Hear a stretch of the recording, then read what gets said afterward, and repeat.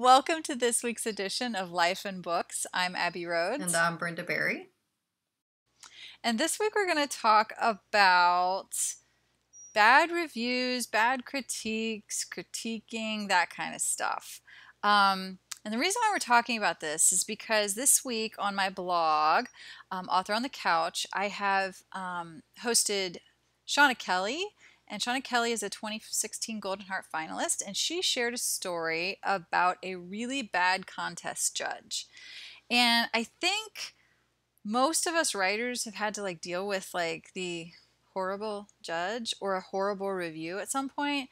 So I think it's kind of something that we need to talk about instead of always hiding it and feeling bad about it. Like we should really just talk about it and put it out there. Maybe then people would be nicer. I don't know.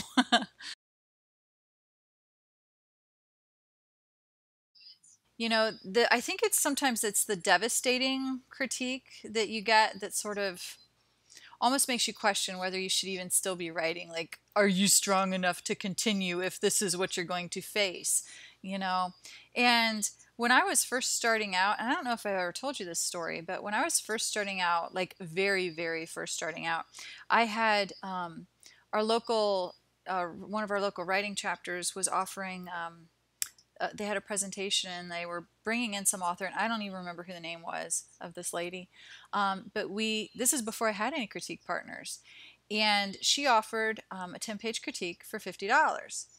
And I never had a critique before. So I paid the $50 and sent my pages to her.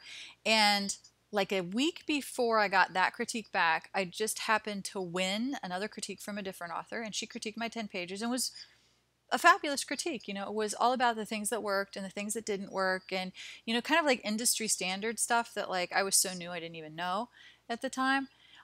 So then I go to this workshop and I get back my 10-page critique that I paid $50 for, and I am not kidding, I got back 20 pages instead of 10, because no kidding, every single sentence that I had written, this lady commented on, and not in a positive way. And it was things like, even it's probably been 6 or 7 years, and I still remember some of the comments she said. Gag me Oh, was wow. one. I want to vomit. Your writing is schizophrenic. I mean, she really said some really hurtful things. And if I hadn't had that first critique that had been positive but helpful, I might have quit. Because that was right when I was new, right when I was kind of fragile, right when I didn't know what I was doing. And I just think sometimes, how can an author do that to another author without even realizing what the impact that has, you know? So, I think I need to point out here that there's a real difference in getting a critique from someone you don't know versus someone you do know. So, those two examples you gave were your first, and they didn't know that those were the first critiques that you'd ever gotten, but that was right. someone who was a stranger to you. And as a professional, you would expect a very professional critique, like the one who said this is an industry standard and this is what you need to look for Right. in Right. commercial fiction. That sounds very constructive criticism to me. Gag Me does not. And Exactly. yeah. And your writing is schizophrenic. And at the time, I was like, I'm a mental health counselor. I know what schizophrenic is, and my writing is not schizophrenic.